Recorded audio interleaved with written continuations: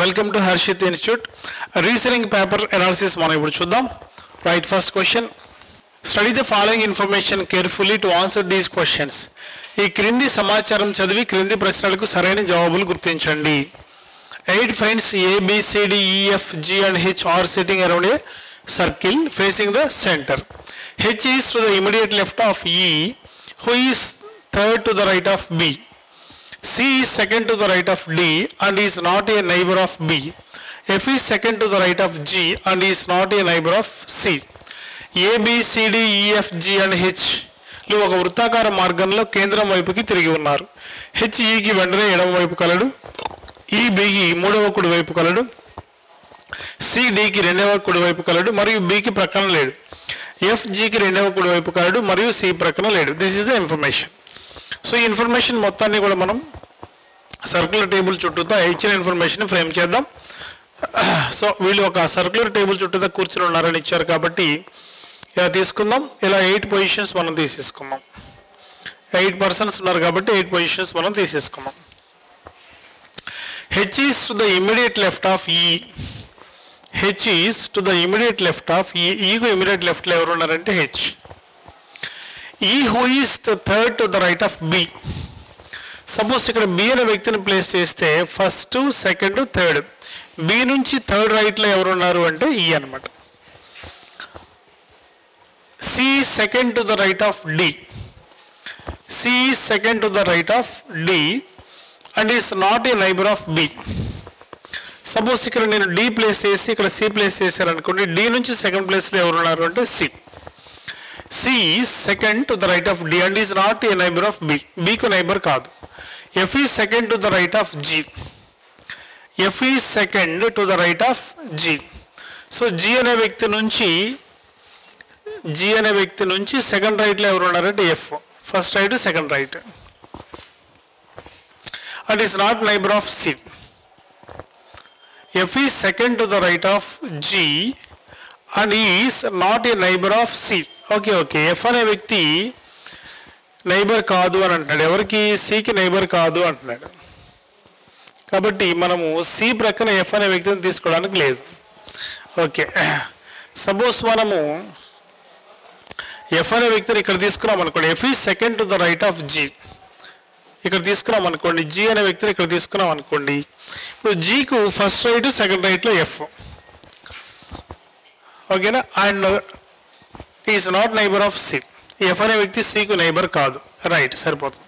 ఇంకా ఇప్పుడు ఎవరు మిగిలిపోతున్నారు అంటే ఏ మిగిలిపోతున్నారు. కాబట్టి ఏ ఇక్కడ తీసుకున్నట్లయితే ABCDEFGH సరిపోయింది. ఇప్పుడు ఫస్ట్ క్వశ్చన్ ఎవరు అడిగారో చూద్దాం. Who is second to the right of ఈ. ఈ నుంచి సెకండ్ రైట్లో ఎవరు ఉన్నారు అంటే ఏ. It is in fourth option. Right, next question. Who is third to the left of ఏ. ఏ నుంచి ఫస్ట్ సెకండ్ థర్డ్ లెఫ్ట్లో ఎవరు ఉన్నారంటే హెచ్. ఏ నుంచి థర్డ్ లెఫ్ట్లో ఎవరు ఉన్నారు అంటే హెచ్. Right, next question. ఈ క్రింది వాటిలో ఏ జత మొదటి వ్యక్తి రెండవ వ్యక్తికి వెంటనే కుడివైపు కలడు అనే దానిని సూచిస్తుంది. రెండవ వ్యక్తి ఈ క్రింది వాటిలో ఏ జత మొదటి వ్యక్తి రెండవ వ్యక్తికి కుడివైపున వెంటనే కలడు అంటాడు. అంటే రెండో వ్యక్తి కుడివైపున ఉండాలంటే డి అనే వ్యక్తి ఏకు రైట్ సైడ్ ఉండాలి. డి అనే వ్యక్తి ఏకు రైట్ సైడ్ ఉండాలి అన్నాడు. చూద్దాం. డి అనే వ్యక్తి ఏకు లెఫ్ట్ సైడ్ కదా ఉంది కాబట్టి ఇది నో ఛాన్స్. ఇప్పుడు సికు ఏ రైట్ సైడ్ ఉండాలి. సికు ఏ రైట్ సైడ్ ఉండాలి అన్నాడు. సికు ఏ లెఫ్ట్ సైడ్ కదా ఉంది. నెక్స్ట్ ఇప్పుడు సికు జీ రైట్ సైడ్ ఉండాలి. సికు జీ రైట్ సైడ్ ఉండాలి. సికు జీ రైట్ సైడ్నే ఉన్నాడు. Yes, this is the right option. Third option is absolutely right option. In a class of 30 students, Mahesh is 14th from the left and Ramesh is 20th from the right end. How many students are there between Ramesh and Mahesh? So ఆ క్లాస్లో మొత్తం ఎంతమంది విద్యార్థులు ఉన్నారు అంటే 30 మంది విద్యార్థులు ఉన్నారు. Right. Mahesh is 14th rank. So Mahesh యొక్క ర్యాంక్ ఎంత అని ఇచ్చారు అంటే 14th ర్యాంక్ అనమాట. ఎక్కడి నుంచి 14th ర్యాంకు అంటే లెఫ్ట్ నుంచి, from left. Ramesh is 20th from the right end. చూడండి, రమేష్ యొక్క ర్యాంక్ 20th ర్యాంక్. రమేష్ యొక్క ర్యాంక్ రైట్ సైడ్ నుంచి 20th ర్యాంక్ అన్నారు. మరి లెఫ్ట్ నుంచి ర్యాంక్ కావాలంటే ఏం చేయాలి? 30 నుంచి 20 తీసేస్తే 10 plus 1 it is equal to 11. ఎక్కడ నుంచి? లెఫ్ట్ నుంచి అనమాట. సో లెఫ్ట్ నుంచి 11th ర్యాంక్, లెఫ్ట్ నుంచి 11th ర్యాంకులో ఎవరు ఉన్నారు? రమేష్ ఉన్నాడు. రమేష్ లెఫ్ట్ నుంచి 11th ర్యాంక్. సో రమేష్ ఏమో 11th ర్యాంకు, మహేష్ ఏమో 14th ర్యాంక్. మధ్యలో ఎవరు ఉంటారు? ఇంకా 12th ర్యాంక్ ఉన్న వ్యక్తి, 13th ర్యాంక్లో ఉన్న వ్యక్తి ఉంటారు. సో అంటే ఇద్దరు వ్యక్తులు ఉంటారు అనమాట. సో వీరిద్దరికి మధ్యలో ఎంతమంది ఉన్నారు అనేది క్వశ్చన్ అడిగారు. అంటే మనకు ఇద్దరు ఉన్నారు కాబట్టి second option is absolutely right answer. Right, next. Nitin correctly remembers that Nidhi birthday is before Friday, Friday కన్నా ముందు అని గుర్తుంది. బట్ ఆఫ్టర్ ట్యూస్డే, ట్యూస్డేకి తరువాత అని గుర్తుంది. ఎవరికి? నితిన్కి గుర్తుంది అనమాట. అయితే నెక్స్ట్ ఏమన్నారు అంటే దీపక్ కరెక్ట్లీ రిమెంబర్స్, దీపక్ ఏమని గుర్తుంది అంటే వెన్స్డేకి తరువాత. క్వశ్చన్ మొత్తం చదువుతాను. Nitin correctly remembers that Nidhi birthday is before Friday but after Tuesday, Tuesday తర్వాత ఫ్రైడేకి ముందు. Deepak correctly remembers that నిధిస్ birthday is after Wednesday but before Saturday. So before Saturday. On which of the following days does Nidhi's birthday definitely fall? So ఇప్పుడు చూడండి, Wednesday తర్వాత మనకు Thursday వస్తుంది అనమాట. ఇది కామన్గా ఉంది. ఇక్కడ వెన్స్డేకి తర్వాత థర్స్డే వస్తుంది, ఫ్రైడేకి ముందు థర్స్డే వస్తుంది. సో కామన్గా ఏమొస్తుంది అంటే థర్స్డే అనమాట. So Thursday is absolutely right answer. In the question which answer figure will complete the pattern in the question figure? క్రింది ప్రశ్నలను ఖాళీని సరైన చిత్రంతో నింపండి అన్నారు. సో ఇక్కడ మనకు 4 లైన్స్ కనిపిస్తున్నాయి కదా. ఇలాగ మనం ఒక లైన్ డ్రా చేసేసాం అనుకోండి ఫస్ట్. ఆ విధంగా ఈ కార్నర్ నుంచి ఈ కార్నర్కి ఇచ్చిన బాక్స్లో ఎక్కడ లైన్ ఉంది? ఆప్షన్ సిలో మాత్రమే ఉంది, మిగతా ఎక్కడా లేవు. కాబట్టి option C is absolutely right answer. ఈ క్రింది ప్రశ్నలకు సరైన జవాబులు గుర్తించండి. మనకు ఇక్కడ లెటర్ సిరీస్ ఇవ్వడం జరిగింది అనమాట. సో ఇక్కడ 25, 21, 25, 21 అయింది అంటే -4, మళ్ళీ నెక్స్ట్ -4 అంటే 21 - 4 అంటే 17 ఉండాలి. ఇక్కడ 17. మరి 17తో ఏ ఆప్షన్ స్టార్ట్ అవుతుంది? 4th ఆప్షన్ ఒకటే. 17th లెటర్ అంటే క్యూ అనే అక్షరంతో. ఇక్కడ QO is absolutely right answer. Right, next question. ఇక్కడ మనకు నంబర్ సిరీస్ ఇవ్వడం జరిగింది క్లియర్గా. ఇది ఆల్టర్నేట్ సిరీస్ లాగా మనం తీసుకున్నట్లయితే 27 + 3 30 అయింది, 30 + 3 33 అయింది. The same way 32 + 3 35, 35 + 3 38. 4th option is absolutely right answer. It is clearly alternate series. ఇప్పుడు లెటర్స్ నంబర్స్ మిక్స్ చేసి ఇవ్వడం జరిగింది. CEGI అనే వరకు ఇచ్చారనమాట ఇక్కడ. సో నెక్స్ట్ ఏం రావాలి మనకు? CEGI తర్వాత K రావాలి, KM రావాలి. K11, M13 is absolutely right answer. C3, E5, G7 ఆ లెటర్స్ యొక్క ప్లేస్ వాల్యూస్ ఏవైతే ఉన్నాయో వాటిని యాజ్ ఇట్ ఈస్గా నంబర్స్గా ఇవ్వడం జరిగింది అనమాట. Choose the correct mirror image from the given alternatives. కింది ప్రశ్నలో చిత్రం యొక్క అద్దం ప్రతిబింబం ఏది అని. సో మిర్రర్ ఇమేజ్ కనుక తీసుకున్నట్లయితే మనం అద్దం కనుక ఇక్కడ పెట్టి చూస్తే కనుక మనకి ఎట్లా కనిపించాలి అంటే ఈ డాట్ ఏదైతే ఉందో ఈ డాట్ ఇలా ఉండాలి, ఈ గీత ఇలా రావాలన్నమాట. సో ఫస్ట్ మన ఆప్షన్ ఏలో ఆ విధంగా ఉంది. కానీ కింద ఇక్కడ యారో ఉంది, చూడండి. ఇక్కడ యారో ఉందా అంటే లేదనమాట. ఇక్కడ ఫస్ట్ ఆప్షన్ కరెక్ట్ కాదు. సెకండ్ ఆప్షన్ కనుక మనం వెళ్ళినట్లయితే ఇది ఖచ్చితంగా మనకు దీంట్లో ఉన్నటువంటి ఫిగర్ని యాజ్ ఇట్ ఈస్గా మనకు క్లియర్గా మనకు కనిపించేలాగా ఇచ్చారనమాట. కాబట్టి మనము ఈ విధంగా తీసుకున్నట్లయితే కనుక సెకండ్ ఆప్షన్లో ఏదైతే ఉందో అది అబ్సల్యూట్లీ రైట్ ఆన్సర్ అవుతుంది. ఇలా ఉండాలన్నమాట, ఇలా ఉండాలి. Yes, second option is absolutely right answer. If the day will come 2 days after tomorrow is Thursday, then what day of the week was 3 days before yesterday అన్న. చూడండి, ఒకవేళ రేపటి నుండి 2 రోజుల తర్వాత గురువారం అయినా నిన్నటి 3 రోజుల ముందు ఏ వారం అవుతుంది అన్నాడు. రేపటి నుంచి అన్నాడు, రేపటి నుంచి 2 రోజుల తర్వాత అన్నాడు. అంటే ఈ రోజు నుంచి తీసుకుంటే 3 days తర్వాత, టుడే ఈ రోజు నుంచి తీసుకుంటే 3 days తర్వాత ఏ వారం అన్నాడు? గురువారం అన్నాడు.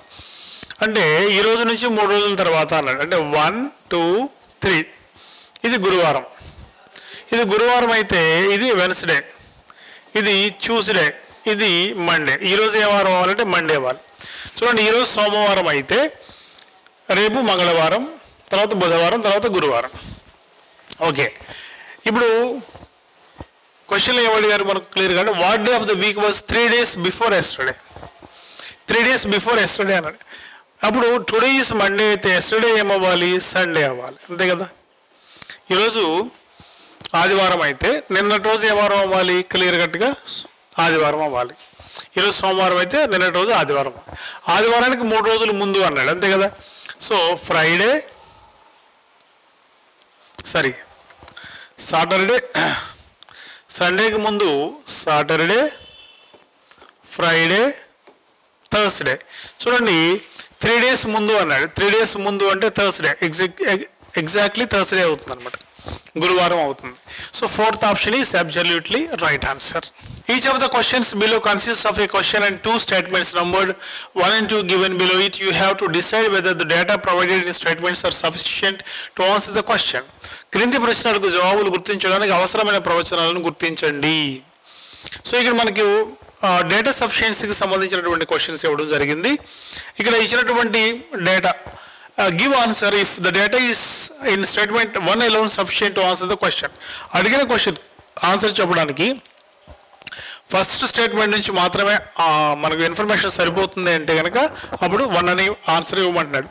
అంటే అదొక్కటే మనకు answer ఇవ్వగలుగుతామంటే 2 alone is not sufficient, రెండోది సఫిషియంట్ కాదు అంటే మొదటి స్టేట్మెంట్ నుంచి మాత్రమే ఆన్సర్ చెప్పగలుగుతున్నాం, రెండోది అవసరం లేదు మనకు అనుకున్నప్పుడు ఫస్ట్ మనము ఆన్సర్ పెట్టాలి. మొదటి దాని నుంచి ఆన్సర్ రావట్లేదు, రెండో దాని నుంచి మాత్రమే ఆన్సర్ రాబడుతున్నాం అన్నప్పుడు 2 పెట్టాలన్నమాట. అది కండిషన్స్ ఇక్కడ ఇచ్చింది. ఇక్కడ 1 కానీ 2 కానీ సరైన జవాబు ఇవ్వగలిగితే అప్పుడు ఏమన్నాడు? If the data either in statement 1 alone are in statement 2, 3 అని పెట్టమంటున్నాడు. 2 కలిసి జవాబు ఇవ్వగలిగితే 4 అనేది పెట్టమంటున్నాడు. Right. PQRS and T are sitting around a circle facing towards the center of the circle. Who is to the immediate right of T? చూడండి ఎంతమంది ఉన్నారు ఇక్కడ? 5 persons ఉన్నారు. కాబట్టి మనం ఇక్కడ 5 persons 5 పొజిషన్స్ తీసుకుందాం. 1 2 3 4 5 మొత్తం 5 పొజిషన్స్ మనం తీసేసుకున్నాం. ఇప్పుడు PQRS అని 5 ఉన్నారు. అయితే ఏమని అడుగుతున్నారు క్వశ్చన్లో అంటే మనకు who is to the immediate right of tea. టీకి ఇమ్మీడియట్ రైట్లో ఎవరు ఉన్నారో అని అడుగుతున్నాడు. ఇప్పుడు మనం ఫస్ట్ స్టేట్మెంట్ చూసినట్లయితే RQ and S are in the same respective sequence to the immediate left of T అన్నాడు. సపోజ్ ఇక్కడ నేను టీని తీసుకుంటే టీకి ఇమ్మీడియట్ లెఫ్ట్లో ఎవరెవరు ఉన్నారు అంటే RQS ఉన్నారు అంటున్నాడు. ఇలా వచ్చేసి ఇంక మీ ఎవరు మిగిలిపోతారు? ఇప్పుడు P అనే వ్యక్తి మిగిలిపోతారు, అక్కడ తీసేసుకుంటే సరిపోతుంది. ఇప్పుడు క్వశ్చన్లో ఏమడిగారు? Who is to the immediate right of tea. టీకి ఇమ్మీడియట్ రైట్లో ఎవరు ఉన్నారు అని అడిగారు. అడిగిన క్వశ్చన్కి మనం ఫస్ట్ స్టేట్మెంట్ ఒకదాని నుంచి ఆన్సర్ ఇవ్వగలుగుతున్నామా లేదా? ఖచ్చితంగా ఇవ్వగలుగుతున్నాం. కాబట్టి మనకు స్టేట్మెంట్ 1 నుంచి ఒకదాని నుంచి మనం ఖచ్చితంగా ఆన్సర్ చెప్పగలుగుతున్నాము. ఇంకా రెండో స్టేట్మెంట్ మనకు అవసరం లేదు, ఇంకా చూడవసరం లేదు. ఓకేనా? ఒకవేళ చూసామనుకోండి P is between S and T అన్నాడు. P is between S and T. రెండో స్టేట్మెంట్ ఒకదాని నుంచే మనం answer చెప్పగలమా? P is between S and T అంటే మనం చెప్పలేం కదా. కాబట్టి మనము ఫస్ట్ స్టేట్మెంట్ ఒకదాని నుంచి ఆన్సర్ చెప్పగలుగుతున్నాం కాబట్టి 1 అనే ఆన్సర్ తీసుకుంటే సరిపోతుంది అనమాట. రైట్.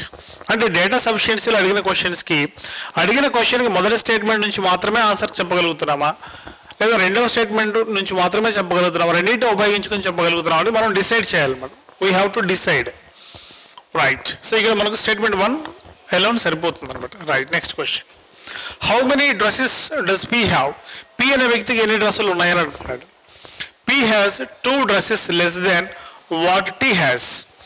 T అనే వ్యక్తికి ఉన్న డ్రెస్సుల కన్నా Pకు 2 డ్రెస్సులు తక్కువ ఉన్నాయి అంటున్నాడు. ఫస్ట్ స్టేట్మెంట్ చూడండి. మరి P has 2 dresses less than what T has అంటే Tకి ఉన్న డ్రెస్సుల కన్నా Pకి 2 డ్రెస్సులు తక్కువ ఉన్నాయి అన్నప్పుడు Pకు ఎన్ని డ్రెస్సులు ఉన్నాయి మనం చెప్పగలుగుతాము? ఫస్ట్ స్టేట్మెంట్ ఒకదాని నుంచే చెప్పలేము. రెండో స్టేట్మెంట్కి వెళ్దాం. M has 7 dresses which are 30% less than what T has. చూడండి M has 7 dresses. M అనే వ్యక్తికి ఎన్ని డ్రెస్సులు ఉన్నాయి అంటున్నాడు? 7 dresses ఉన్నాయి. which are 30% less than what T has. Tకి ఉన్న వాటితో పోల్చుకుంటే 30% తక్కువ అన్నాడు. సపోజ్ Tకు 10 dresses ఉన్నాయనుకోండి, అప్పుడు Mకు 30% లెస్ అంటే 7 dresses ఉన్నాయి. రైట్. ఇప్పుడు ఇది సెకండ్ స్టేట్మెంట్ కదా. First స్టేట్మెంట్ని ఉపయోగించుకుందాం. P has two dresses less than what T has. T కన్నా 2 డ్రెస్సులు పీకు తక్కువ ఉన్నాయి అన్నాడు. అంటే 10 - 2 అంటే మనకు పీకి ఎన్ని డ్రెస్సులు ఉంటాయి అంటే అప్పుడు 8 డ్రెస్సెస్ ఉంటాయి. అంటే మనం ఆన్సర్ ఇవ్వగలుగుతాం కదా. ఎప్పుడు ఇవ్వగలుగుతాము? మొదటి రెండు స్టేట్మెంట్స్ని ఉపయోగించుకుంటే కనుక మనం ఆన్సర్ ఇవ్వగలుగుతాం. కాబట్టి fourth option is absolutely right. If the data in both the statements 1 and 2 together are necessary to answer the question. 1 మరియు 2 కలిసి సరైన జవాబు ఇవ్వగలుగుతున్నాయి అన్నమాట. Right, next question. ఇక్కడ మనకు స్టేట్మెంట్స్ అండ్ కన్క్లూజన్స్ ఇవ్వడం జరిగింది. Some animals are fighters. Some animals are fighters. All fighters are tigers. All fighters are tigers. No tiger is lighter. No tiger is lighter. ఇలా ఇవ్వడం జరిగింది. సో ఇప్పుడు question conclusions ఏమి ఇచ్చారో చూద్దాం. None of the lighters is tiger అంటే no lighter is tiger అని. So no lighter is tiger అని మనం చెప్పొచ్చు అంటే చెప్పొచ్చు కదా. Some tigers are definitely not lighters. Some tigers are definitely not lighters. Yes, ఇది కూడా చెప్పొచ్చు కదా. Some tigers are definitely not lighters. Most of the fighters are animals. Most of the fighters are animals. అంటే some fighters are animals అని దీని అర్థం అనమాట. Yes, most of the fighters అంటే some fighters are animals అని. Yes, ఇక్కడ 3 conclusions కూడా follow అవుతున్నాయి. Then all follow. అన్నీ కూడా ఫాలో అవుతున్నాయి. Right, next question. Some onions are pumpkins. Some onions are pumpkins.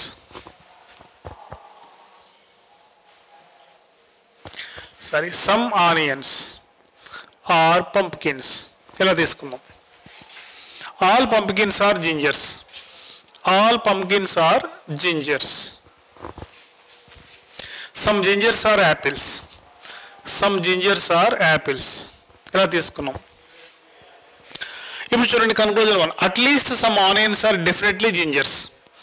At least some onions are definitely జింజర్స్. Yes, conclusion 1 follow అవుతుంది. Right, next. Apples are జింజర్స్. All apples are జింజర్స్ అని అర్థం అనమాట. చూడండి అన్ని యాపిల్స్ జింజర్స్ అవుతున్నాయి అంటే కన్క్లూజన్ 2 ఫాలో అవ్వట్లేదు. Conclusion 3. All apples except a few are జింజర్స్. All apples except a few are జింజర్స్. Yes, ఇది ఫాలో అవుతుంది. కాబట్టి ఫస్ట్, థర్డ్ కన్క్లూజన్స్ ఫాలో అవుతున్నాయి. So second option is absolutely right answer. In the following questions find the odd words number pair from the given alternatives. క్రింది ప్రశ్నలకు సరైన జవాబులు గుర్తించండి అన్నారు. ఫస్ట్ ఆప్షన్ గోల్డ్ ఆర్నమెంట్స్ అంటే బంగారం నుంచి బంగారం ఆభరణాలు తయారు చేస్తారు.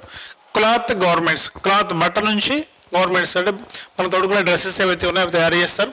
వుడ్ కలప నుంచి ఫర్నిచర్ తయారు చేస్తారు. అలాగే ఎర్తన్ పాట్స్ క్లే నుంచి తయారు చేస్తారు.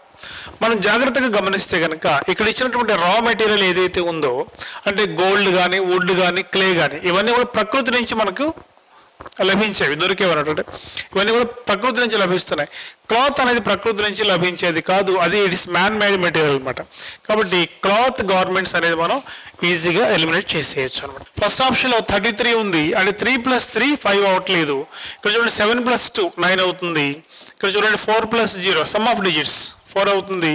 2 + 3 5 అవుతుంది. ఎక్సెప్ట్ 33. 3 + 3 6 కదా అవ్వాల్సింది. కాబట్టి మనం ఇది ఎలిమినేట్ చేసేయచ్చు. Right. At what time between 6 and 7 o'clock minute hand and hour hand will be 90 degrees? Right. So 6 నుంచి 7 o'clock అన్నారు. ఎప్పుడైతే 6 to 7 o'clock అన్నారో ఆల్వేస్ మనం ఇనీషియల్ అవర్ ఇంటూ 30 degrees తీసుకుంటాం. 6 × 30 అంటే 180 degrees. ఫస్ట్ మనం -90 degrees చేసామనుకోండి. 180 - 90 అంటే 90 వస్తుంది. ఇంటూ 2/11 తీసుకున్నాం అనుకోండి. It is equal to 180/11. 1 11 11 76 11 66 4/11 16 4/11. So 16 4/11 ఎక్కడ ఉంది మనకు? సెకండ్ ఆప్షన్లో ఉందన్నమాట. So second option is absolutely right answer. Right, next question. In a certain code language, the word examination is written as 5 6 1 4 9 5 and so on. How will be the word police be written in that language? So మనం గమనిస్తే ఇక్కడ ఈ అంటే మనకు 5 కాబట్టి 5 తీసుకోవడం జరిగింది. X అంటే మనకు 24 అంటే 2 + 4 సమ్ ఆఫ్ డిజిట్స్ అప్పుడు 6 అయింది అనమాట. అలా ఇక్కడ ఏ అంటే 1, ఎం అంటే మళ్ళీ 13, 1 + 3 ఇలా తీసుకోవడం జరిగింది. అంటే ఏ లెటర్ అయినా సరే ప్లేస్ వాల్యూ 2 డిజిట్స్ ఉందనుకోండి, దాన్ని సింగిల్ డిజిట్లో కన్వర్ట్ చేయడం జరిగింది. సింగిల్ డిజిట్ని యాజ్ ఇట్ ఈస్గా తీసుకోవడం జరిగింది అనమాట. సో ఆ విధంగా తీసుకోవడం జరిగింది. కాబట్టి మనం ఇప్పుడు డైరెక్ట్గా పోలీస్ అనే పదం రాసేద్దాం. ఇక్కడ పోలీస్ అంటే ఇది 16th లెటర్ కాబట్టి 1 + 6 అంటే 7. ఆ తర్వాత ఇది 15 అంటే 1 + 5 ఇది 6. ఇది 12 1 + 2 ఇది 3. 9 ఇది 9. ఇది 3 ఇది 3. ఇది 5 ఇది 5. అంటే మనకు 7 6 9 3 5. 7 6 3 9 3 5. 7 6 3 9 3 5. Yes, it is absolutely in second option. అంటే మనకు లెటర్ కనుక సింగిల్ డిజిట్ అయితే యాజ్ ఇట్ ఈస్గా నెంబర్ తీసుకోండి, డబుల్ డిజిట్ అయితే సింగిల్ డిజిట్లో కన్వర్ట్ చేయండి, అడిషన్ చేసేసేయండి. Right, next question. ఇక మనం జాగ్రత్తగా గమనిస్తే 3 2 డిఫరెన్స్ ఎంత ఉందంటే 1 ఉంది. దాని 1 క్యూబ్ అంటే మనకు 1 తీసుకోవడం జరిగింది. 8కి 6కి డిఫరెన్స్ ఎంత ఉంది అంటే 2 ఉంది. దాని 2 క్యూబ్ అంటే 8 తీసుకోవడం జరిగింది. 6కి 9కి డిఫరెన్స్ 3 ఉంది. 3 క్యూబ్ అంటే మనం 27 తీసుకోవడం జరిగింది. 6కి 11కి డిఫరెన్స్ 5 ఉంది. దాని 5 క్యూబ్ అంటే మనకు 125 అవుతుంది. So second option is absolutely right answer. Study the following information carefully, answer the given questions. ఈ క్రింది సమాచారం చదివి సమాధానాలు ఇవ్వండి అన్నారు. Very large risk associated is return as NUTAROGI. Risk is very low is return as GISENUMI. Is that also associated is return as TIMIPOFU. Inherent risk also damaging is written as FUNUDIYU. All the codes are 2-letter codes only. ఇప్పుడు which of the following represents risk also large అని అడుగుతున్నారు. Yes, ఇక్కడ మనము వీటిని మనం జాగ్రత్తగా గమనిస్తే very large risk is associated, ఇది first statement. Next risk is very low, ఇది వచ్చేసి మనకు సెకండ్ స్టేట్మెంట్. తర్వాత నెక్స్ట్ వచ్చేసరికి ఈజ్ దట్ ఆల్సో అసోసియేటెడ్ అనేది మనకు థర్డ్ స్టేట్మెంట్. ఇది థర్డ్ స్టేట్మెంట్. నెక్స్ట్ ఫోర్త్ స్టేట్మెంట్లో ఏమి ఇచ్చారంటే ఇన్హెరెంట్ రిస్క్ ఆల్సో డ్యామేజింగ్ అనేది ఇది ఫోర్త్ స్టేట్మెంట్. ఇలా 4 స్టేట్మెంట్స్ ఇవ్వడం జరిగింది అనమాట. ఇప్పుడు మనం జాగ్రత్తగా గమనిస్తే ఫస్ట్ స్టేట్మెంట్లో సెకండ్ స్టేట్మెంట్లో కామన్గా ఉన్న వర్డ్స్ ఏంటో చూద్దాం. వెరీ లార్జ్ రిస్క్ అసోసియేటెడ్ అని ఉంది. ఇక్కడ రిస్క్ ఈజ్ వెరీ లో అని ఉంది. ఇక్కడ రిస్క్ ఉంది, వెరీ ఉంది కామన్గా. ఇక్కడ వెరీ ఉంది, రిస్క్ ఉంది కామన్గా, అంటే 2 ఉన్నాయి. కాబట్టి దేని నుంచి ఏది మనం కోడ్ తీసుకోవాలో మనం కరెక్ట్గా చెప్పలేము. కాబట్టి సెకండ్ని థర్డ్ని కంపేర్ చేద్దాం. So second third risk is very low అని ఇచ్చారు, ఈజ్ దట్ ఆల్సో అసోసియేటెడ్ అని ఇచ్చారు. సెకండ్ని థర్డ్ని కంపేర్ చేసినట్లయితే risk is very low, is that also associated. Is అనేది కామన్గా ఉంది, చూడండి ఈజ్ అనేది కామన్గా ఉంది, రెండింటిలో ఈజ్ కామన్గా ఉంది. సో రెండింటిలో ఈజ్ కామన్గా ఉంది. అయితే రెండింటిలో ఏ పదం కోడ్ వర్డ్ కామన్గా ఉందో చూద్దాం. ఇక్కడ GISENUMI ఉంది. ఇక్కడ ఏముంది MI అనేది కామన్గా ఉంది. చూడండి MI అనేది కామన్గా ఉంది. ఇక్కడ 2 చోట్ల కూడా MI అనేది కామన్గా కనిపిస్తుంది నాకు. కాబట్టి ఈజ్ అంటే మనం MI అని తీసుకోవచ్చు. సో ఇక్కడ రాసేద్దాం. ఈజ్ అంటే మనము MI అని తీసుకోవచ్చు క్లియర్గా. Is means MI. రైట్, ఇప్పుడు నెక్స్ట్ మనము థర్డ్ని ఫోర్త్ని కంపేర్ చేద్దాం. Is that also associated is return as అని ఇచ్చారు. Is that also inherent risk also damaging. ఇక్కడ రెండింటిలో ఏం కామన్గా ఉంది, third statement fourth statement also అనేది. Inherent risk also damaging, is that also associated, రెండింటిలో ఆల్సో అనేది కామన్గా ఉంది. మరి ఈ రెండింటిలో ఏం కామన్గా ఉందో చూద్దాం. TAPOFU ఉంది. ఇక్కడ FUNUDIYU, FU అనేది కామన్గా ఉంది రెండింటిలో. FU కామన్గా ఉంది కాబట్టి ఆల్సో అంటే FU, ఆల్సో అంటే మనకు FU అని చెప్పేయచ్చు. రైట్, ఇప్పుడు మనము థర్డ్ని ఫోర్త్ని కంపేర్ చేసేసాం. ముందేమో ఫస్ట్ని సెకండ్ని కంపేర్ చేసాము, తర్వాత ఇలా కంపేర్ చేసాం. ఇప్పుడు మనకు ఈజ్ ఆల్సో 2 తెలిసిపోయినాయి. ఇప్పుడు మనం నెక్స్ట్ ఏం చేద్దామంటే ఫస్ట్ స్టేట్మెంట్ని థర్డ్ స్టేట్మెంట్ని కంపేర్ చేద్దాం. Very large risk associated, third వన్లో ఏముంది, is that also associated. Very large risk is that also associated. ఇక్కడ అసోసియేటెడ్ అనేది కామన్గా ఉంది రెండింటిలో, ఫస్ట్లో థర్డ్లో. ఫస్ట్లో థర్డ్లో అసోసియేటెడ్ కామన్గా ఉంది. ఎన్యు టీఏ ఆర్ఓ జేఈ ఉంది ఇక్కడ టీఏ ఎంఐ పిఓ ఎఫ్యు అంటే టీఏ అనేది కామన్గా ఉంది. టీఏ అసోసియేటెడ్ అంటే టీఏ అసోసియేటెడ్ అంటే మనం టీఏ అని తీసుకోవచ్చు. నెక్స్ట్ రైట్, మనకు అసోసియేటెడ్ అంటే టీఏ అని తెలిసిపోయింది. ఇప్పుడు మనము సెకండ్ని ఫోర్త్ని కంపేర్ చేద్దాం. Second fourth risk is very low. ఫోర్త్లో ఏముందంటే inherent risk also damaging. Risk is very low, inherent risk also damaging. Risk అనేది కామన్గా ఉంది రెండింటిలో. సెకండ్లో ఫోర్త్లో రిస్క్ అనేది కామన్గా ఉంది. ఇక్కడ జిఐ ఎస్ఈ ఎన్యు ఎంఐ ఉంది. ఇక్కడ ఫోర్త్లో ఏముంది అంటే FU Nu DI YU. Nu అనేది కామన్గా ఉంది, ఎన్యు. కాబట్టి మనకు రిస్క్ అంటే ఏం తీసుకోవచ్చు అంటే ఆర్ఐఎస్కే రిస్క్ అంటే ఎన్యు అని తీసుకోవచ్చు. క్లియర్గా గమనిస్తే రిస్క్ అనేది మనకు ఏం తెలియజేస్తుంది అంటే ఎన్యు అనేది తెలియజేస్తుంది క్లియర్గా. రైట్, సో ఇక్కడ మనకు రిస్క్ అంటే ఎన్యు అని తెలిసిపోయింది. రిస్క్ అంటే మనకు ఎన్యు అని తెలిసిపోయింది. అసోసియేటెడ్ అంటే ఏం తెలిసిపోయింది? టీఏ అని తెలిసిపోయింది. అసోసియేటెడ్ అంటే టీఏ అని తెలిసిపోయింది. వెరీ లార్జ్ ఉంది. ఇక్కడ మనం ఇంకా ఏమేం కంపేర్ చేయాలి అంటే కనుక ఫోర్త్లో ఏం తీసుకున్నాము అంటే ఇన్హెరెంట్ రిస్క్ ఆల్సో డ్యామేజింగ్ అన్నప్పుడు ఎఫ్యు ఎన్యు అంటే ఏంటో తెలిసిపోయింది మనకు. ఎఫ్యు ఎన్యు రెండు తెలిసిపోయినాయి. ఎఫ్యు అంటే ఆల్సో అని తెలిసిపోయింది. నెక్స్ట్ ఇక్కడ కూడా మనకు ఎఫ్యు అంటే ఆల్సో అని తెలిసిపోయింది. ఇది ఎఫ్యు. అసోసియేటెడ్ అంటే టీఏ. ఈజ్ అంటే ఎంఐ. ఈజ్ అంటే ఇక్కడ ఎంఐ అని తెలిసిపోయింది. సో ఇప్పుడు మనం జాగ్రత్తగా గమనిస్తే ఈజ్ దట్ ఆల్సో అసోసియేటెడ్ అన్నప్పుడు మనకు దట్ అంటే అప్పుడు ఏమై ఉండాలి అంటే పిఓ అయి ఉండాలి. దట్ అంటే పిఓ అనేది టీహెచ్ఏటి దట్ అయి ఉండాలి. ఎస్, ఎందుకంటే మనకు టీఏ అంటే అసోసియేటెడ్, ఎఫ్యు అంటే ఆల్సో తెలిసిపోయింది, ఎంఐ అంటే మనకు ఈజ్ అని తెలిసిపోయింది. రైట్, ఇంకా ఇప్పుడు మనం ఫస్ట్ స్టేట్మెంట్లో ఇంకొకసారి జాగ్రత్తగా గమనిస్తే కనుక ఇక్కడ is very large risk associated అని ఉంది. ఇక్కడ మనకు లార్జ్ అనేది కనుక తీసుకున్నట్లయితే లార్జ్ రిస్క్ అసోసియేటెడ్ అన్నప్పుడు risk is very low. Second స్టేట్మెంట్తో compare చేద్దాం. వెరీ లార్జ్ రిస్క్ అసోసియేటెడ్ అన్నప్పుడు రిస్క్ ఈజ్ వెరీ లో అన్నప్పుడు రెండింటిని కంపేర్ చేస్తే మనకు రెండింటిలో రిస్క్ అనేది కామన్గా ఉంది, అలాగే వెరీ అనేది కూడా కామన్గా ఉంది. సో రెండింటిలో మనకు వెరీ అనేది కామన్గా ఉంది. ఇది ఫస్ట్ సెకండ్లో వెరీ అనేది కామన్గా ఉంది.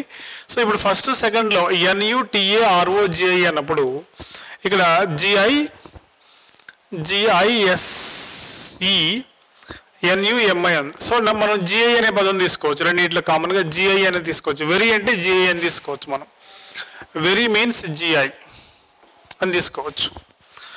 వెరీ మీన్స్ జిఐ అని తీసుకోవచ్చు.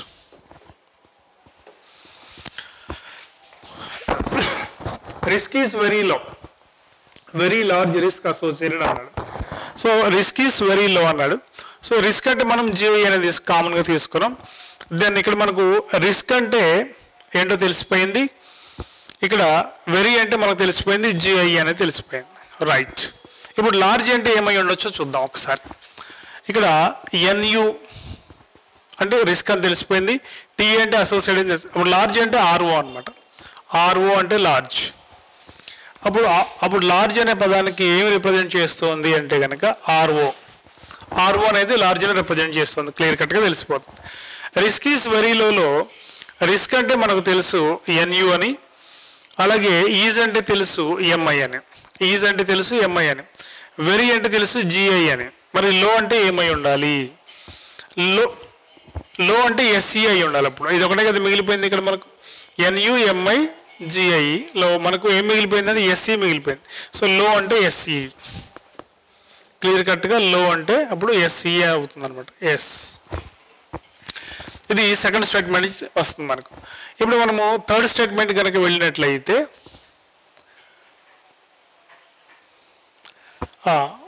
ఈజ్ దట్ ఆల్సో అసోసియేటెడ్ అన్నప్పుడు ఈజ్ అంటే మనకు ఎన్యు, ఇక్కడ కూడా అంతే అన్ని తెలిసిపోయినాయి. ఈజ్ అంటే ఏంటో తెలిసిపోయింది, దట్ ఇవన్నీ కూడా తెలిసిపోయినాయి అనమాట. ఇక మనం ఇప్పుడు క్వశ్చన్స్ ఏమి అడిగారో జాగ్రత్తగా చూస్తే అర్థమైపోతుంది. Which of the following represents risk also large? Risk also large అన్నాడు. సో మనకు రిస్క్ అంటే ఏం తీసుకున్నాము? ఎన్యు. రిస్క్ అంటే ఏముండాలి? నేను ఇక్కడ రాస్తాను. రిస్క్ అంటే ఏముండాలి? ఎన్యు ఉండాలి. నెక్స్ట్ ఆల్సో అన్నాడు. ఆల్సో అంటే ఏముండాలి? ఎఫ్యు. తర్వాత లార్జ్ అన్నాడు. సో లార్జ్ అంటే మనం ఏం తీసుకున్నాము? ఆర్ఓ. ఓకేనా? రైట్. సో ఇప్పుడు జాగ్రత్తగా గమనిస్తే మనకు ఇవి ఏ ఆప్షన్స్లో ఉన్నాయో చూద్దాం. ఫస్ట్ ఆప్షన్లో లేదు, ఆర్ఓ లేదు. సెకండ్ ఆప్షన్లో ఆర్ఓ ఉంది కానీ ఎఫ్యూ లేదు. థర్డ్ ఆప్షన్లో ఆర్ఓ ఉంది కానీ ఎఫ్యూ లేదు. ఫోర్త్ ఆప్షన్లో ఎఫ్యూ, ఎన్యూ, ఆర్ఓ మూడు ఉన్నాయి.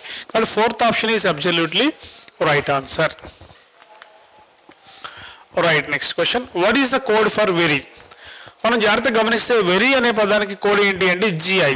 Fourth option is absolutely right answer. Right. Next question.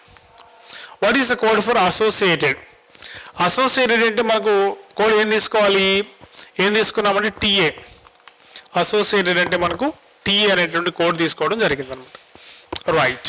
ఈ విధంగా మనకి ఇచ్చినటువంటి ఆ సెంటెన్సెస్ని ముందు first sentence second statement, first statement second statement compare చేయాలి. కామన్గా ఉన్న వర్డ్స్ని బయటకు తీయాలి. అలాగే సెకండ్ థర్డ్ని కంపేర్ చేసి కామన్గా ఉన్న బయటకు తీయాలి. థర్డ్ ఫోర్త్ని కంపేర్ చేసి కామన్గా ఉన్న బయటకు తీసేయాలి. Right. Next question. In these questions, relationship between different elements is shown in the statements. The statements are followed by conclusions. Study the conclusions based on the given statement and select the appropriate answer. క్రింది ప్రశ్నలకు సరైన జవాబులు గుర్తించండి. క్రింద ఇచ్చిన పటంలో వృత్తమును పట్టణవాసులుగా, చతురస్రమును డాక్టర్లుగా, దీర్ఘ చతురస్రమును పురుషులుగా, త్రిభుజమును చదువుకున్న వారిగా సూచిస్తే క్రింద ఇచ్చిన ప్రశ్నలకు సరైన సమాధానం గుర్తించండి. How many female doctors not living in villages? How many female doctors అన్నాడు. చూడండి ఇక్కడ ఈ స్క్వేర్లో ఉన్న వాళ్ళందరూ ఎవరు అంటే మేల్ పర్సన్స్. వీళ్ళందరూ male persons.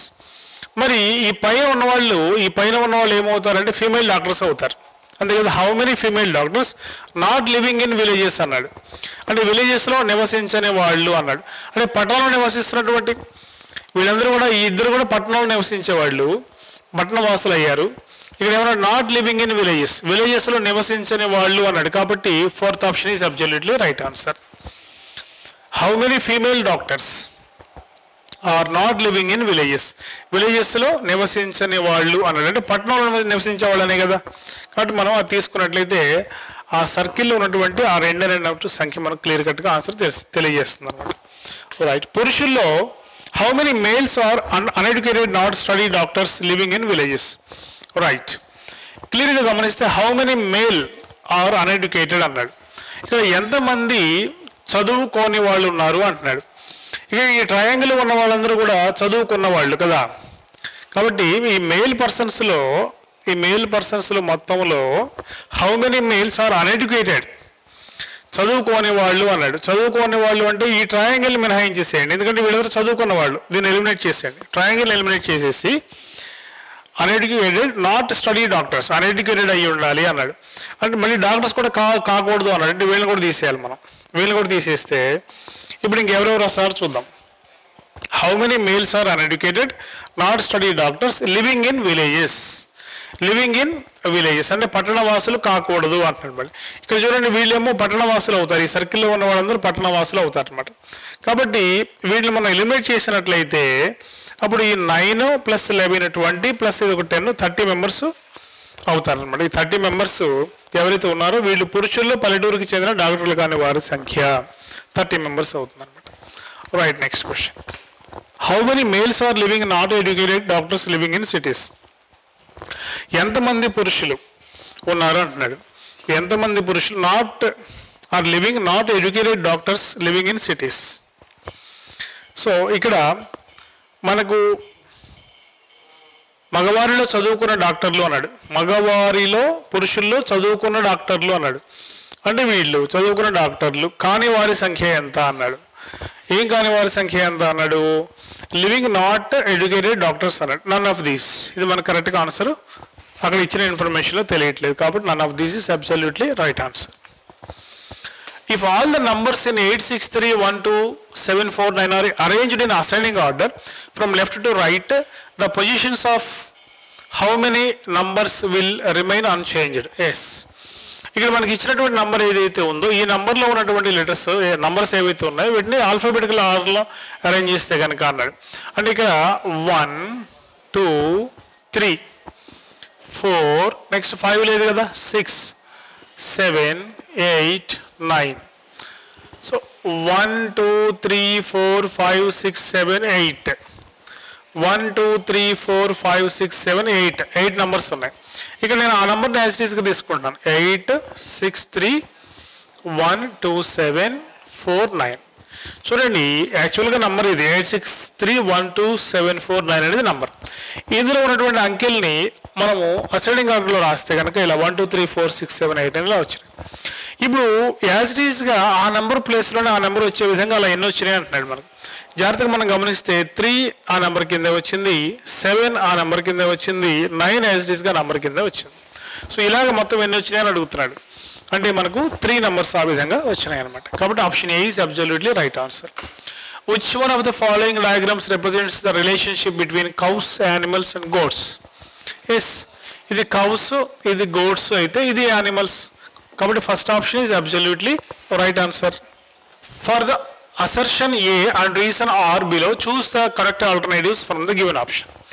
Both A and R are true and R is correct explanation of A. అప్పుడు 1 పెట్టమంటాడు. Both A and R are true but R is not correct explanation of B. అప్పుడు B పెట్టమంటాడు. A is true but R is false. 3 పెట్టమంటాడు. A is false but R is true. అప్పుడు 4th తన option ఇవ్వమంటాడు. Yes, జాగ్రత్తగా గమనిస్తే కనుక the president is a part of parliament. పార్లమెంట్లో రాష్ట్రపతి ఒక భాగము అన్నాడు. ఇది అసెర్షన్. ఇప్పుడు రీజన్ ఏమి ఇస్తున్నాడో చూద్దాం.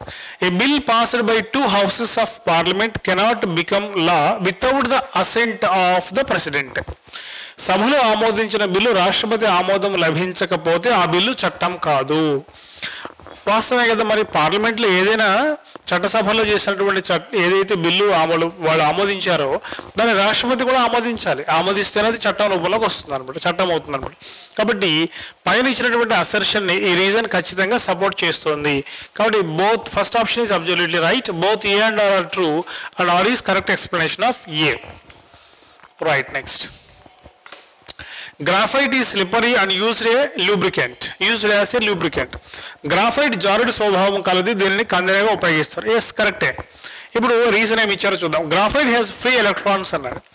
గ్రాఫైట్లో స్వేచ్ఛ ఎలక్ట్రాన్లు ఉంటాయి అన్నాడు. అయితే గ్రాఫైట్లో స్వేచ్ఛ ఎలక్ట్రాన్లు ఉంటాయి అనేది ఓకే, కానీ ఈ ఫస్ట్ ఇచ్చిన అసర్షన్కి ఈ రీజన్ అనేది కరెక్ట్ ఎక్స్ప్లెనేషన్ కాదనమాట. కాబట్టి option B, both A and R are true but R is not correct explanation of A. Right. Next question. Rafis prevents constipation. పీచు పదార్థం మలబద్ధకాన్ని నిరోధిస్తుంది. Yes, 100% correct. అందువల్ల మనం ఫైబర్ ఫుడ్ ఎక్కువ తీసుకోవాలన్నమాట. రఫీస్ ads bulk to the food.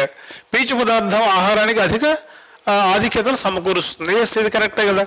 కాబట్టి అసర్షన్ని reason ఇక్కడ సపోర్ట్ చేస్తుంది. కాబట్టి first option is absolutely right answer.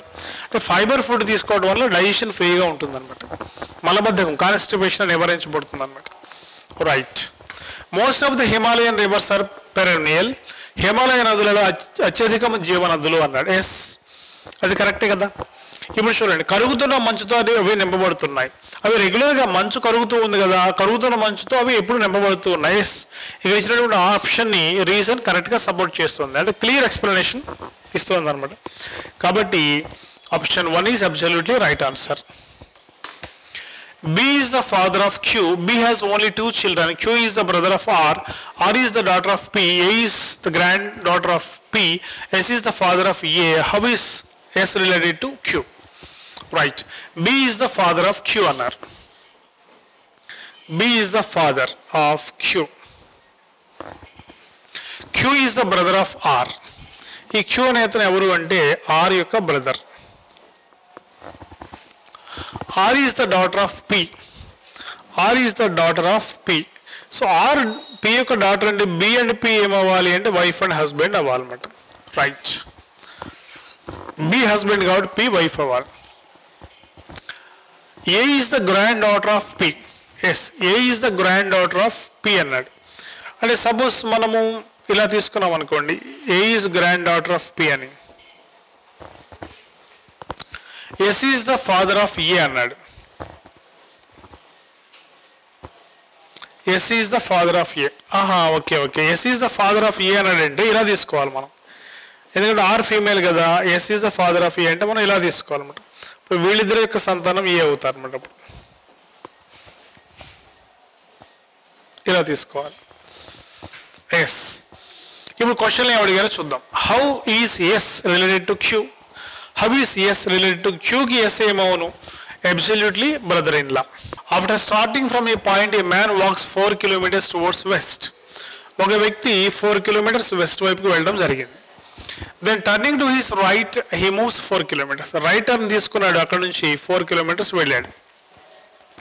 After this he again turns right and moves 4 kilometers. మళ్ళీ రైట్ టర్న్ తీసుకుని 4 kilometers వెళ్ళడం జరిగింది. Which choice given below indicates the correct direction and which he is from his starting point? Starting point నుంచి ఇప్పుడు అతను ఏ డైరెక్షన్లో ఉన్నాడు అంటే నార్త్, ఉత్తరం వైపు ఉన్నాడు. So absolutely option A is right answer. My friend and I started simultaneously towards each other from two places 100 meters apart. After walking 30 meters, my friend turns left and goes 10 meters. Then he turns right and goes 20 meters and then turns right again and comes back to the road on which he had started walking. If he walk with the same speed, then what is the distance between us at this point of time? Right. So నేను నా మిత్రుడు ఇద్దరం కలిసి ప్రయాణిస్తున్నాము అన్నాడు. So ఇప్పుడు ఇక్కడ నుంచి friend బయలుదేరాడు అనుకోండి, ఇక్కడ నుంచి ఫ్రెండ్, ఇక్కడ ఐఆమ్, ఇక్కడ నుంచి నేను బయలుదేరాను అనుకోండి. ఈ రెండింటి మధ్య డిఫరెన్స్ ఎంత ఉంది అంటే 100 meters ఉంది. ఈ రెండు మధ్య డిఫరెన్స్ 100 meters ఉంది. ఎస్. ఇప్పుడు ఫస్ట్ పాయింట్కి వెళ్దాం. After walking 30 meters my friend turns left. నా ఫ్రెండ్ ఇక్కడ నుంచి స్టార్ట్ అయ్యాడు అనుకుంటే 30 meters అతను ట్రావెల్ చేశాడు.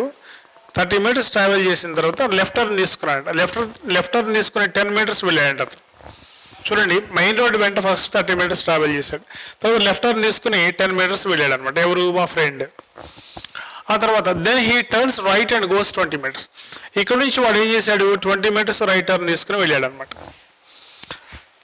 And then turns right again and comes back to the road on which he had started walking. ఇక్కడ మళ్ళీ అతను ఇలా రోడ్డు వైపుకి వచ్చేసాడు అనమాట. అంటే ఎంత వచ్చేసాడు? 10 meters వచ్చేసాడు అనమాట. ఎందుకంటే ఇది ప్యారల్ టర్న్ ఉంది కదా. రైట్. ఇప్పుడు చూద్దాం ఏం అడిగారు. On which he had started walking. If we walk with the same speed, this is very very important. ఇద్దరం ఒకే స్పీడ్తో ట్రావెల్ చేస్తున్నట్లయితే అన్నాడు. అంటే ఇక్కడ నుంచి నా స్నేహితుడు బయలుదేరి ఫస్ట్ 30 ట్రావెల్ చేశాడు, లెఫ్ట్ టర్న్ తీసుకుని 10 వెళ్ళాడు, తర్వాత 20 రైట్ టర్న్ తీసుకుని 20 వెళ్ళాడు, మళ్ళీ రైట్ టర్న్ తీసుకుని 10 వెళ్ళాడు, మెయిన్ రోడ్ మీదకి వచ్చేసాడు. అంటే టోటల్గా ఇతను ఎంత దూరం ప్రయాణించాడు అంటే 30 + 20 50 + 20 70 ట్రావెల్ చేశాడు. సపోజ్ నేను కూడా ఇక్కడ నుంచి బయలుదేరాను, అదే 70 వచ్చేసాను అనుకోండి. ఎలా ట్రావెల్ చేసి 70 వచ్చేసాను. నేను కూడా 70 meters ట్రావెల్ చేసి వచ్చేసాను అనుకోండి. ఇప్పుడు చూడండి, నేను ఎక్కడ కూడా లెఫ్ట్ టర్న్ రైట్ టర్న్ తీసుకోవాలి, నేరుగా అదే బయలుదేరిన రోడ్డు వెంట ప్రయాణిస్తూ వచ్చేసాను. ఎక్కడ కూడా లెఫ్ట్ టర్న్ రైట్ టర్న్ తీసుకోవడం జరగలేదు అనమాట. రైట్. ఇప్పుడు క్వశ్చన్ ఏం అడిగారు అంటే what is the distance between us at this point of time. ఇప్పుడు మా ఇద్దరి మధ్య డిస్టెన్స్ ఎంత? చూడండి, మా ఫ్రెండ్ ఏమో ఇక్కడికి వచ్చి ఆగిపోయాడు, నేనేమో ఇక్కడికి వచ్చి ఆగిపోయాను. మా ఇద్దరి మధ్యన ప్యారలల్ డిస్టెన్స్ ఎంత ఉంది? ఎగ్జాక్ట్గా 20 meters ఉంది అనమాట. So option B is absolutely right answer. Option B is absolutely right answer. Right, next question. Read the following information carefully and answer the given questions. క్రింది వాటిని చదవండి, సమాచారం జాగ్రత్తగా మరియు ఇవ్వబడిన ప్రశ్నలకు సమాధానం ఇవ్వండి. ఏ public charitable trust desires to select medical officers. Medical ఆఫీసర్స్ని ఒక charitable trust select చేయాలనుకోండి. For it's rural hospital based on the following criteria. చూడండి, ఒక పబ్లిక్ చారిటబుల్ ట్రస్ట్ తన గ్రామీణ ఆసుపత్రికి ఈ క్రింది ప్రమాణాల ఆధారంగా మెడికల్ ఆఫీసర్లను ఎంచుకోవాలని కోరుకుంటోంది. ద అప్లికెంట్ మస్ట్, దరఖాస్తుదారులకు తప్పనిసరిగా ఏమేమి ఉండాలి అంటే ఇక్కడ ఇచ్చాడు. First point, be holding MBBS degree with minimum 50% marks. కనీసం 50% మార్కులతో MBBS డిగ్రీని పాస్ అయి ఉండాలి. First condition. Next condition, have minimum 4 years of experience to full time practice in rural areas. Rural ఏరియాస్లో 4 years ఎక్స్పీరియన్స్ ఉండాలి ప్రాక్టీస్ చేసినట్లుగా. Second condition. Third condition, be ready to execute A bond of 3 years of service. 3 సంవత్సరాలు సేవ చేయడానికి సిద్ధంగా ఉండాలి. 3 years service చేయడానికి రెడీగా ఉండాలి. మధ్యలో సర్వీస్ బ్రేక్ చేయకూడదు. Fourth condition, have good knowledge of the local language, స్థానిక భాషపై మంచి పరిజ్ఞానం ఉండాలి. ఎందుకని లోకల్ లాంగ్వేజ్ మీద కరెక్ట్గా పట్టు ఉంటే కనుక పేషెంట్స్తో ఈజీగా మాట్లాడవచ్చు కదా, ఫ్రీగా, అంటే వాళ్ళతో ఎలాంటి ఇబ్బంది లేకుండా మాట్లాడవచ్చు, వాళ్ళ బాధ ఏంటో తెలుసుకోవచ్చు, దానికి సంబంధించిన వైద్యం చేయొచ్చు. రైట్. ఇప్పుడు చూడండి ఇక్కడ exemptions. A at 2 above but has 4 years of full-time experience of practice either in urban or semi-urban area and spent at least 5 years in rural areas anytime during his life be referred to secretary of the trust. ఇక్కడ ఏమి ఇచ్చారు, 4 years practical experience లేకపోయినట్లయితే అప్పుడు ఏమన్నారంటే either in urban or semi-urban area and spent at least 5 years in rural areas any time during his life. అతని లైఫ్లో ఎప్పుడైనా సరే ఒక 5 years పాటు రూరల్ ఏరియాస్లో అతను ఉండాలి. అలా ఉంటే కనుక అతన్ని refer to secretary of the trust, ఆ ట్రస్ట్ యొక్క సెక్రటరీకి రిఫర్ చేయండి అని అంటున్నారు. ఇది ఎగ్జామ్షన్ అనమాట, ఇప్పుడు అతనికి 4 years ఎక్స్పీరియన్స్ లేకపోతే. రైట్. అంటే మనము ఇక్కడ 4 పాయింట్స్ కనుక జాగ్రత్తగా తీసుకున్నట్లయితే ఆ 4 పాయింట్స్కి సంబంధించి ఒక్కొక్క పాయింట్కి ఒక్కొక్క ఎగ్జామ్షన్ ఇవ్వడం జరిగింది. రెండవది సెకండ్ ఎగ్జామ్షన్ చూద్దాం మనం. ఎట్ 4th పాయింట్కి ఎగ్జామ్షన్ ఏమి ఇచ్చారంటే but has working knowledge of Hindi be refer to assistant secretary of the trust. Local language అతనికి వచ్చి ఉండకపోతే అతన్ని assistant secretary of the ట్రస్ట్కి refer చేయమంటున్నాడు. ఇక్కడ third condition, first above but has minimum 45% marks at MBBS. అంటే ఎంబీబీఎస్లో ఉండాల్సింది అడిగిందంతా 50% కదా, ఒకవేళ 45% మార్క్స్ వచ్చి ఉంటే and has done MSR MD with minimum 50% be refer to the chief medical officer. ఒకవేళ ఆ దరఖాస్తుదారుడు ఎంబీబీఎస్లో 45% మార్కులు తెచ్చుకుని ఉంటే కనుక అప్పుడు ఏమన్నారంటే refer to chief medical officer, chief medical ఆఫీసర్కి రిఫర్ చేయండి. అది third exemption. Fourth exemption, at above but he is ready to give 25,000 rupees as security money be referred to the president of the trust. So ఇక్కడ ఈ condition కూడా ఇక్కడ president of the ట్రస్ట్కి refer చేయమంటున్నాడు. ఇది third condition exemption. ఇది third condition ఏమన్నాడంటే 3 years bond రాయాలి అంటున్నాడు. ఒకవేళ 3 years బాండ్ రాయడానికి అవకాశం లేదు అంటే కనుక 25,000 రూపాయలు సెక్యూరిటీగా డబ్బులు ట్రస్ట్ యొక్క అధ్యక్షుడికి పే చేయడానికి రెడీగా ఉండాలి అన్నాడు అనమాట.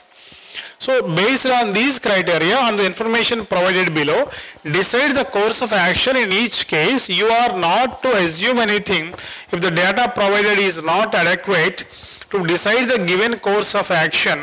Your answer will be data inadequate. All cases given to you fulfil criteria of age and therefore no details of age are provided. The cases are given to you as on the present day.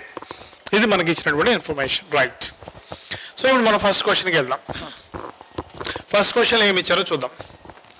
Raghav has studied in rural areas while during his school అంతా కూడా అతను rural ఏరియాస్లో చదువుకున్నాడని ఇచ్చారన్నమాట. Right. His father is a farmer. He completed his MBBS from Mumbai and has 6 years of practice in a big city. చూడండి, practice చేసింది big సిటీలో, అయితే MBBS complete చేశాడు. అయితే ఇక్కడ ఎంబీబీఎస్లో ఎంత పర్సంటేజ్ ఉందో ఇవ్వలేదు మనకు. నెక్స్ట్ పాయింట్కి వెళ్దాం. He has good knowledge of the local language and working knowledge of Hindi. He is ready to execute 3 years bond of service. He has done MS with 53% marks. So మరి ఒకవేళ ఎంబీబీఎస్లో కనుక 50% రాకపోతే అప్పుడు మనం ఏం చేయాలి అనేది గమనించాలి. కానీ ఇక్కడ ఇతనికి ఎంబీబీఎస్లో ఎంత పర్సెంటేజ్ వచ్చిందో మనకి ఇవ్వలేదు కదా, కాబట్టి ఇక్కడ మనం జాగ్రత్తగా ఈ పాయింట్స్ చూద్దాం. First point, be holding MBBS degree with 50% marks. అతనికి ఇనీషియల్గా ఫస్ట్ కండిషన్గా అతను సాటిస్ఫై చేయట్లేదు. అతనికి ఎంబీబీఎస్లో 50% మార్కులు వచ్చినట్టుగా మనకి ఇవ్వలేదు ఇన్ఫర్మేషన్లో. కాబట్టి మనకు డేటా ఈస్ నాట్ సఫిషియంట్ అనేది కరెక్ట్ అవుతుంది, ఎందుకంటే ఇచ్చినటువంటి ఇన్ఫర్మేషన్ మనకు కరెక్ట్గా లేదు అకార్డింగ్ టు గివెన్ ఇన్ఫర్మేషన్. కాబట్టి అతను ఎంబీబీఎస్ చదివినట్టు అందులో ఎంత పర్సెంటేజ్ ఉందనేది మనకు క్లారిటీగా ఇవ్వలేదు, కాబట్టి data inadequate is absolutely right answer. Right, next question. Payal, after obtaining her MBBS and MS, decided to practice in her native village for 5 years. Very good. She knows the local language very well. Her dispensary and small hospital were very popular in the nearby villages. She plans to go to USA and UK after spending 4 more years in India. She has secured more than 60% marks in all the examinations right from SSC to MS. She is ready to execute a bond of 3 years of service. ఇక్కడ ఇచ్చినటువంటి conditions ఏవైతే అన్ని conditions MI satisfy చేస్తుంది. First ఎంబీబీఎస్లో 50% ఉండాలి, ఉంది. Second condition 3 years bond ఇవ్వాలి, ఉంది. Third condition 5 years rural ఏరియాలో చేయాలి, చేస్తానంటుంది. రూరల్ ఏరియాలో అంతకుముందు నివసించి ఉండాలి, నివసించి ఉంది. సో ఆల్ కండిషన్స్ సాటిస్ఫై చేస్తుంది కాబట్టి టు బి సెలెక్టెడ్. సో ఈ ఎంఐని మనం ఖచ్చితంగా సెలెక్ట్ చేయొచ్చు. Right, next question. Doctor Arvind Swamy has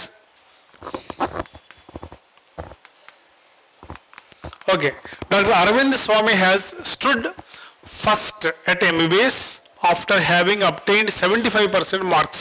ఇతను MBBS లో 78 మార్క్స్ వచ్చినాయి. First condition okay. తర్వాత he has also completed MS with distinction. Distinction లో MS కూడా కంప్లీట్ చేశాడు. Doctor Swamy is fluent in the local language. Very good. So ఇతను local లాంగ్వేజ్లో కూడా ఫ్లూయెంట్గా ఉన్నాడు. Very good. He practiced for 3 years in rural hospital. ఇతను rural hospital కేవలం 3 years మాత్రమే వర్క్ చేశాడు. 4 years వర్క్ చేయాల్సి ఉంది. ఈ కండిషన్ సాటిస్ఫై చేయట్లేదు. And for 1 year in a multi speciality hospital in a big city. కాబట్టి ఇతను సెలెక్ట్ చేయడానికి అవకాశం లేదు. ఎందుకంటే ఇతను 4 years ప్రాక్టీస్ చేసి ఉండలేదు కాబట్టి నాట్ టు బి సెలెక్టెడ్. ఇతను సెలెక్ట్ అవ్వట్లేదు, ఇతను ఎంపిక చేయకూడదు. Right, next. Vivek has secured 47% marks it MBBS. ఇతనికి 50% మార్క్స్ రాలేదు. ఫస్ట్ కండిషన్ సాటిస్ఫై అవ్వట్లేదు. And done MD with 62%. Okay, ఇందులో 45% వచ్చి పీజీలో ఇంకా ఎక్కువ మార్కులు వస్తే కనుక మనం యాక్సెప్ట్ చేయొచ్చు. He has 5 years experience of running A dispensary in a village and can read, write and speak the local language. He is ready to give you a bond of only 2 years of service.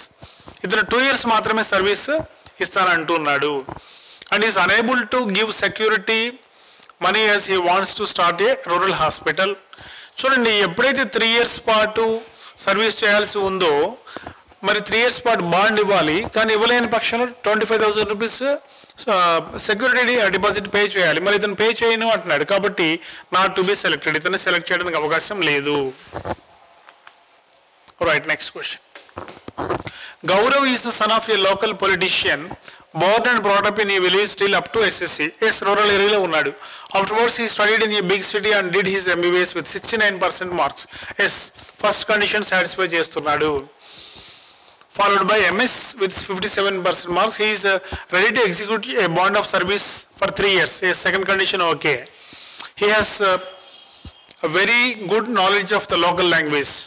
Third condition good okay. He has done years practice in the urban areas. He plans to start a rural hospital after this experience. ఇక్కడ ఏమన్నాడు, rural ఏరియాస్లో work చేసిన experience ఉందని ఇక్కడ ఇవ్వలేదు మనకి ఇతన్ని కదా. మరి దానికి బదులుగా he has very good knowledge of the local language. He has done some years, పట్టణ ప్రాంతాల్లో ఏళ్ల తరబడి ప్రాక్టీస్ చేశాడు. అనుభవం తర్వాత గ్రామీణ ఆసుపత్రిని ప్రారంభించాలి.